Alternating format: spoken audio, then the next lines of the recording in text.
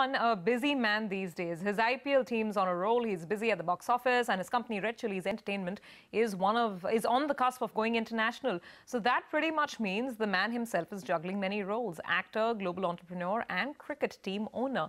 Shah Rukh Khan tells CNBC TV18's Jude Sannith all about those plans. Take a look, and thank you for watching tonight. I do only two things. I go and work as an actor, and then I just play with my children. There's no third thing I do. I think IPL has really been very, how do I say, satisfying in the last. It was always satisfying. There were some downers, but I think overall it's been a very satisfying experience. And I think the credit goes to Gautam Gambhir and to Mr. Venki Mysore, who somehow, between the management and the cricketing mind, and of course the whole staff that has been working, we've had some really wonderful people on board. And I think the main reason is that we have been kind of a team, more or less the same people for the last 4 years. I think that really helps. We think like a family. I went there 3 days back.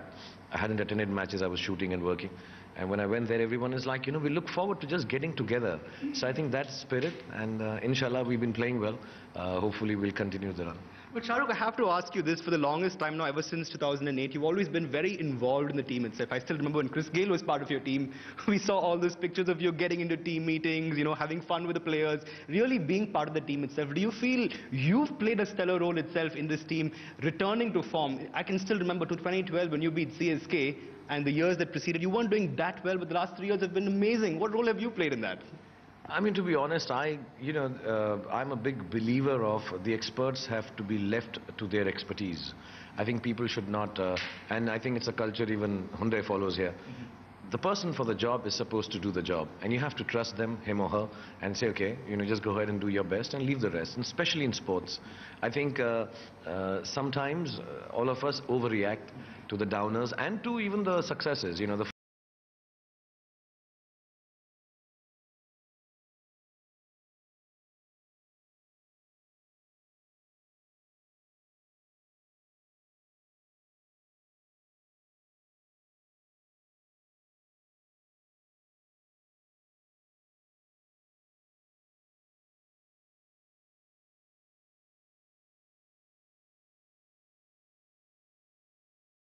hug, win or lose, and he'll be at least on the, I'm an actor, so on the face of it at least I always look happy.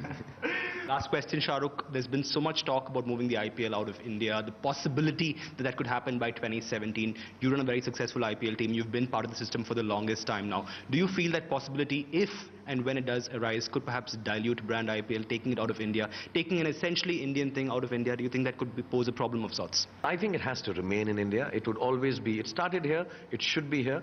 But yes, if there are some times, sometimes the elections, sometimes security arrangements. We've had some issues with drought in Maharashtra. So whenever there are issues like this, as Indians, we have to make sure that we continue, go on with the show, but wherever is more convenient for everyone. Could happen. But like you said, I don't think the brand will get affected on television specifically. But yeah, on ground, I've played in Abu Dhabi, when we had to shift during the elections. And your ground is your ground. I mean, the Garden of Eden is the Garden of Eden.